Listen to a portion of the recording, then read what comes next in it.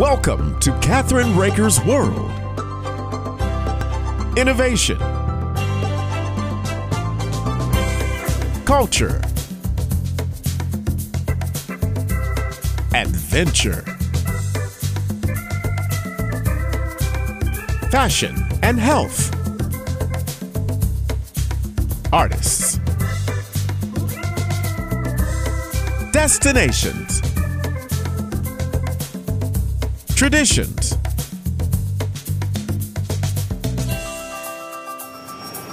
This is Kathryn Raaker's World. Hi, this is Kathryn Raaker of Kathryn Raaker's World. You know, a family's emotional journey through the challenges of their teenage son's rare disease is the focus of a new documentary. Clinton Moore chronicles much of his son's struggles with stenosis, a rare genetic disease, in an effort to bring more awareness, research, and hopefully one day a cure. Clinton is also the head of the advocacy group known as Cystinosis Research Network and is now joining us. I want to welcome you to our show today, Clinton. And actually, can I ask a question about how and when did they find out what your son had? And can you lead us through what happened and how you found out originally? At around 10 months old, my son developed an unquenchable thirst, which we first thought was likely juvenile diabetes, but after extensive testing and 9 days in the local children's hospital back home in Delaware, he was found to have something called renal Fanconi syndrome, which is really a form of kidney failure.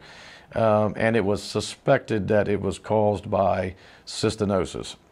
However, in order to get the actual diagnosis of cystinosis, we had to be transferred over to a different children's hospital in Philadelphia, where they did a certain blood draw that then had to be shipped out to San Diego to a certain lab. And back then this was all super confusing. I just didn't understand why they couldn't diagnose it here. But 2 weeks after shipping off that blood sample, we got the confirmed diagnosis of cystinosis. How old is your son now? Now he's 15 years old now. How has the disease impacted your son, his life, and your family? His life has been impacted greatly. He has had 7 or 8 surgeries. Some were minor, some were quite major surgeries. Some of those surgeries landed him inpatient for as much as 14 days at a time. Wow. He has an unbelievable amount of medications that he has to take throughout every day, and some have to be taken overnight as they're so time sensitive.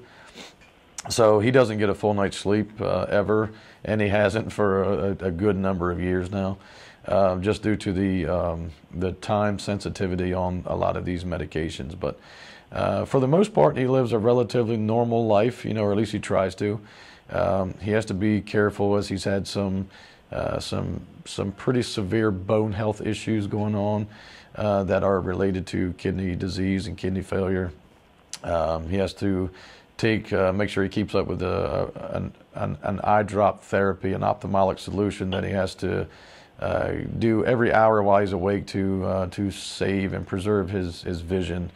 But all that aside, he does fairly well, and he lives a fairly normal life. He still likes to go out and ride his scooters and ride around on the golf cart and play basketball in the backyard. So, we're thankful that he can still enjoy those things. He's in high school, isn't he? Correct, yes. So can you describe how your family struggles with your son's diagnosis depicted in this new documentary? Because I think, and why?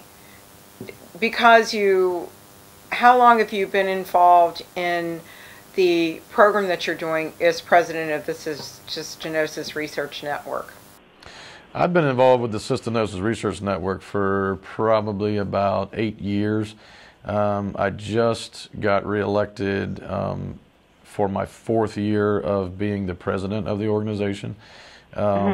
But prior to being the president, I was VP of Family Support for a while, and I was also just a general board member for a while. But The Walk in My Shoes documentary can be found both on YouTube and on cystinosis.org. And on cystinosis.org you can find out everything that you would ever care to know about cystinosis. But in that film, it kind of depicts or shows just what a cystinosis patient and a caregiver goes through. But I also tried to create it in a way where it was very relatable for anyone with any rare disease, not specifically cystinosis. So I think the producers did a good job doing that, and anybody that has any issues or any struggles in life, you can watch this and realize that that everybody has the capability of making a difference. You don't necessarily need a team of 1,000 people behind you. You have the ability to be life lifting and uplifting and inspirational totally by yourself. I didn't think that I had that ability until I finally stepped up and put myself out there and tried, and then that's when I realized that I did have the ability to change the world in a positive way, even if it was just a tiny amount. I was able to do it, so I stepped up and did it. It's amazing how certain rare diseases hit families. I know it's been in mine, and it's been struggles. So I know, and my brother basically had kidney disease. My dad had it, and this type of disease, is he consistently thirsty all the time still? Yes, and likely will be until he receives his kidney transplant. And then, speaking to other post-transplant patients, most of them have a significant decrease in thirst after transplant, but some of them still have the thirst, and I often wonder if it's just habit at that point. Right. So how is his everyday life? I mean, he has to take a lot of medication, right? Are you living in Delaware again? Yes, we have always lived in Delaware. We have never left. We only had transferred to a Philadelphia hospital just for one day, just to do that particular test. But we've always lived in lower southern Delaware. So he must be pretty darn proud of you and what you've done and your accomplishments as a family, right? Well, I hope so. But I mean, really, we're the ones that are proud of him. I mean, he's kind of guided and been the inspiration for me since his diagnosis. And he's the reason why I'm doing everything that I'm doing. He's the reason why we created the documentary, and he's the reason why I got involved in the Cystinosis Research Network. So he's really the one that's driving the car. We're just sitting in the back seat taking it all in. Is he your only child, may I ask? He is our only child, correct. That's wild. I'll tell you what, it's really tough when you find out what a rare disease is all about, but you want to know as much as you can. Am I correct? Correct. Yep. And so you dig into it, right? How long had this disease been around? I do know that I don't know how early it was actually been diagnosed. I do know that back in 1964, one of our FDA-approved therapies for this drug was FDA-approved back in the 60s. Right. So it was definitely around much earlier than 1960s. So, but a lot has changed since the 60s. So is he on what type of medications is he on, and is there going to be a transplant soon, or what's going on? Can you tell us what's happening right now? Yeah, the kidney transplant, he is currently listed on the National Transplant List. However, he is listed as inactive status at the moment because his nephrologist doesn't feel that it's necessary at the moment. He is not on dialysis currently. He has never been on dialysis. We actually started the transplant workup process back in 2019 because he was going through so many bone health issues that were proven to be directly related to his kidney health, or his failing kidney health, I should say. So during all those bone health issues, the nephrologist says that, the only therapy that's going to help is a kidney transplant. But miraculously, things bone health wise have improved dramatically over the past 6 months. So that's the reason why the nephrologist said, well, maybe it's not needed at the moment. So we'll just leave him listed as inactive status for now.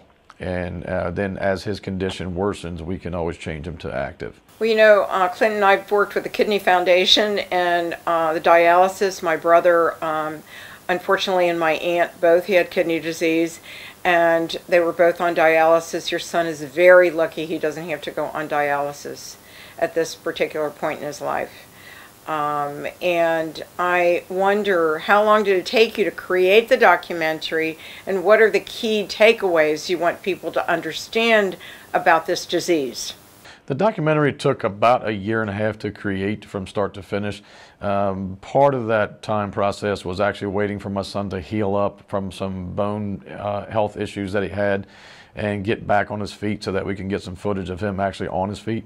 And hopefully everyone that watches it will definitely take away that they have the ability to be inspirational and life-changing, even if you're by yourself, regardless of what is going on in your personal life. You have the ability to make a difference, even if you're going through a rare disease or whatever. But you can find the documentary both on YouTube and on our website, cystinosis.org.